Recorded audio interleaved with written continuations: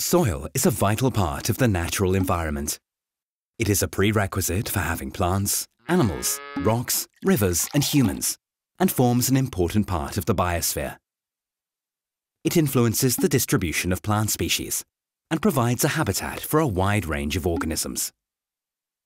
Soil is in danger in many parts of the world due to urbanization, deforestation, poor agricultural practices, overgrazing, and municipal waste, leaving it degraded and unproductive. Soil quality is very important, as good quality soil provides nutrients in adequate amounts and in proper balance for the growth of crops and plants. Loss of organic matter is one of the main causes of soil degradation and decreased water retention capacity. Chemical fertilizers and pesticides impact soil composition, humus content, and pollute the groundwater. In addition, long-term usage of pesticides affects human health and the environment. Organic fertilizer offers a very good solution to enrich the organic content of degraded soil. It provides greater stability than mineral fertilizers as it feeds the humus and improves soil productivity. Furthermore, it does not wash out easily, as it offers greater resilience to extreme climatic events.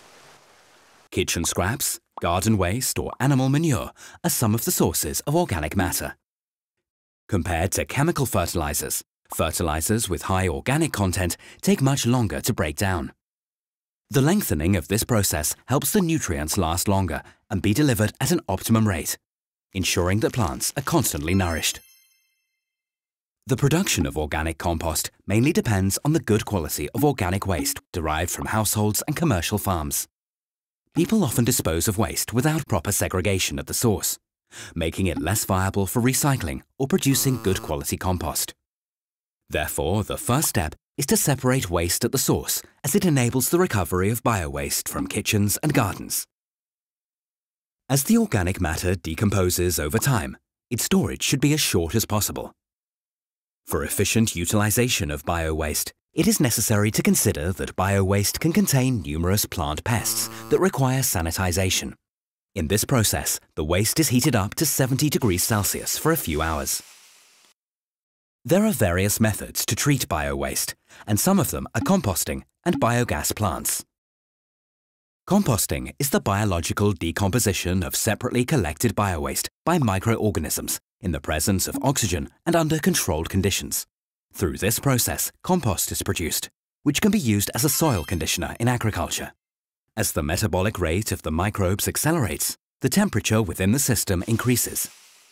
Composting can be centralized or decentralized. Centralized composting can be undertaken in open heaps that are turned and mixed mechanically in windrows. Composting can also be undertaken at a much smaller, decentralized scale, and has been a traditional practice among home gardeners.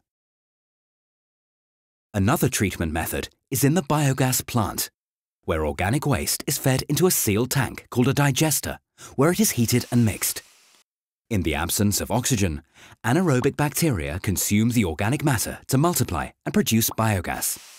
Waste coming out of the digester can be separated into solid and liquid. The solid part can be composted, and the liquid part can serve as fertilizer. Waste should no longer be considered as waste. Resources can be recovered by efficient management practices, involving waste prevention, improved separation, recycling, and material recovery, forming a closed-loop system and thereby supporting sustainable living.